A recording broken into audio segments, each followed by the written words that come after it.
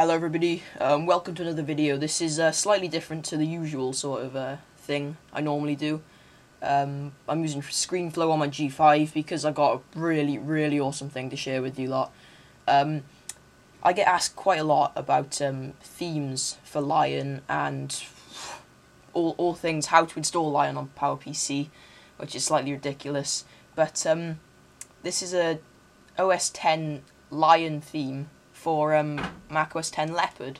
So I'm going to go through with you today how to install everything and get everything up and running, and a few little extra things I've decided to add on. I'm recording this after the recording, so I'm going to have to catch up with myself here. But this is all of the stuff you have to download really. A few icons and only one package, essentially. I'm going to put all the links in the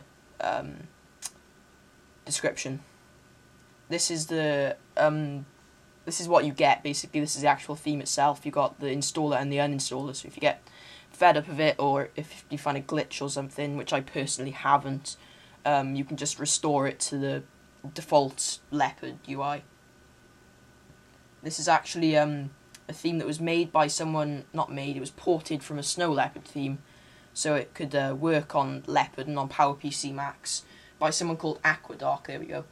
On MacRumors. So if you're a member on there, or if you just want to thank him, just say on there, because all of the credit goes to him. Really awesome job. Quit out of that. So there we go. I just click on this now, and that's like a little JPEG image, just showing you what it'll be like when you've installed it. So as you know, all the squared buttons and different gradients, etc. It works on Leopard, as I said before. I believe it works on 10.5.2 and later, but who doesn't have anything below that now? This is just going to install within a matter of seconds. You then have to log out, and this is it after. Doesn't look much different, does it? Everything looks pretty much the same as it did before, but this is only like 10 the actual what we have to do. As you can see there, you've got the squared buttons now, like Lion. And as you can see, this is definitely a PowerPC machine, dual 1.8 G5. And there is the menu bar with different gradients, the different buttons. It all looks really nice, and then you've got this little full screen button, which is a nice touch. It doesn't actually make the app go full screen, but it removes all of the toolbars, so you've got more space to work with, and I think that's a really nice touch.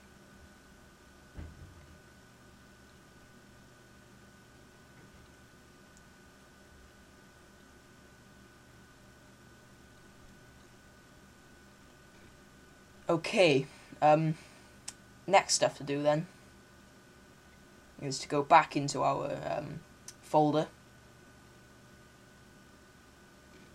and I added a few things like App Store, Mission Control, and Launchpad.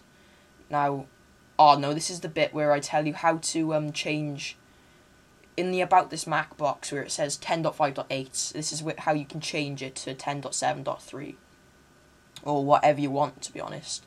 But this bit's quite important. You have to listen to every single word now, because if you do mess it up, then you're going to mess up every single install you're going to do in the future.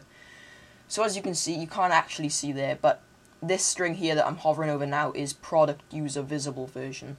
That is the one you want to change. It says 10.5.8 underneath there, and then the one below that says product user version, I believe, and that is what actually makes the installer think what OS you got on there. So you want to change product user visible version to 10.7.3 or whatever version of Lion's out at the time. And then you want to save as. You can't just save it because you don't have the right permissions. You got to stick a .plist on the end, and then you got to save it to anywhere really. I just click the desktop, use plist, and then you've got that file on your desktop. So then literally just drag it over, replace, put in your password, and you're done. So now, when you go into About This Mac, it says 10.7.3, but you won't be able to download Lion apps. That's just for an extra little touch. You're still running Leopard. You're still all the installers think you're running Leopard. It just shows up as Lion in the About This Mac box. Another thing I did was add the App Store. Now this is actually Bodega. It's a really awesome app. It's basically the App Store, and you can get updates on your apps you've got previously. It'll just automatically come up. It's a really, really awesome application. I highly recommend it to anybody anywhere. To change the icon for Bodega, you'll want to go into Candy Bar. You'll need Candy Bar to change the icons. And as you can see, it's pretty much App Store. Some of these apps are paid, some of them are free, just like the App Store. It's really, really awesome, guys.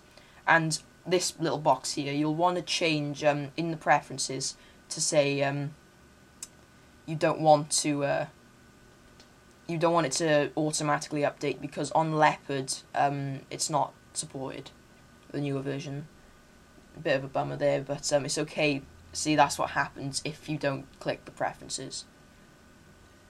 Another thing I did, I think I go on to, is it Launchpad now? Yeah, there we go. Launchpad. I've got the icon there, and Launchpad is just it's not actually Launchpad. It's just shortcut spaces, as you can see. But again, it just adds that sort of feel like you're actually running on a Lion machine. Again, you'll need Candy Bar to change that icon, and then Mission Control. I love this icon. It looks really nice. I'm keeping it anyway, even without the Lion theme, and that is just Expose, as you can see. It does a really nice job, and it's a really nice icon as it is. And you've just got to change the names of these applications if you want as well. And for one final thing now, then, it's to change the background to the Lion wallpaper. There you go. Now that, if you don't ask myself, that looks pretty much like a Lion machine there. You've got your App Store, Launchpad, Mission Control, everything's all there. And it really, really does look awesome.